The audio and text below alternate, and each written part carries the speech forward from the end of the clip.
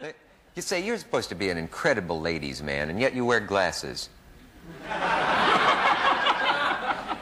Yeah, we have to stay up late at night to do that, you know that. You get short-sighted. Well, no, but practicing. I mean, can you imagine in the movies 15 or 20 years ago, a leading man who wore glasses and was considered a handsome sex symbol of the screen, as you are? Yeah, but no, I wear glasses, but I'm certainly not handsome, and I don't really think I'm considered a sex symbol anyway.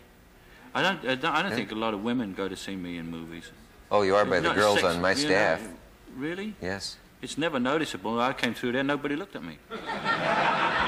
You were looking too high up to... So you were looking at this level. The girls were the ones who were walking over and passed out as you came in. No, it was everybody was sitting around very calm. Well, I read your Playboy interview, and you were just the ladies' man of all time in that.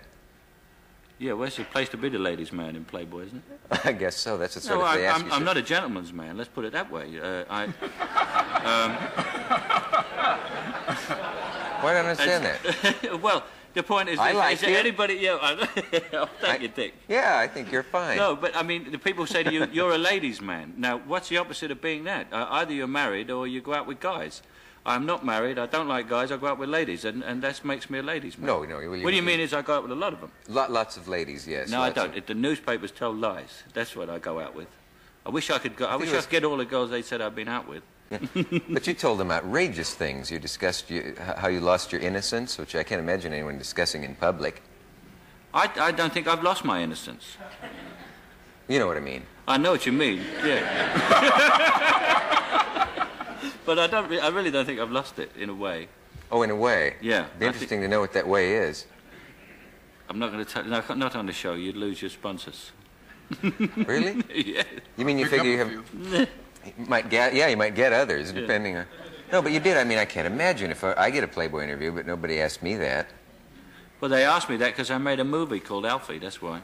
Yeah. But, no... It had something to do with a plant or a bush or a garden or something. I don't remember it clear. Several years ago, but...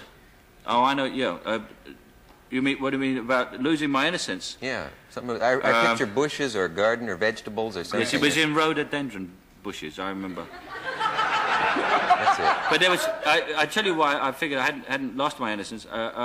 It was so long between the first time and the second time that I thought I'd mislaid it in the first one.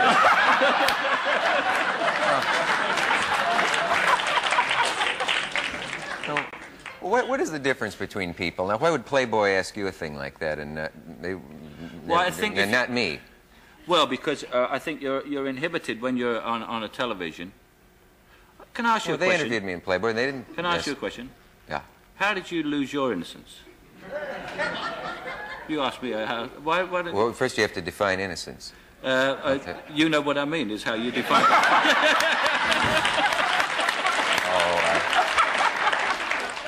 It was sheer carelessness. Is this a proper way for ladies and gentlemen to... Ladies and gentlemen, there aren't any ladies here. Yeah, I was wondering about that, too. Yeah, I look around fast. There aren't any ladies here, which I think is a little significant. Yeah, you got ladies tomorrow. Yeah, how do you know that? Liza Minnelli, you had it on the card. Oh, yeah, I mentioned that already. Yeah. Ladies, and you get Gail Sayers, too. He's going to slap you for that. Gail Sayers. Oh, do people kid him about his name? I don't. Is that a man?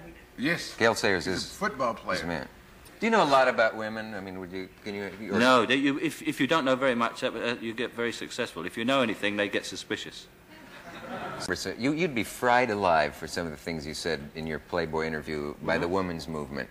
Can we deal with some of that when we come back? Oh, yeah, I know. Okay. I was interviewed once by Gloria Steinem before she was liberated. Uh-huh.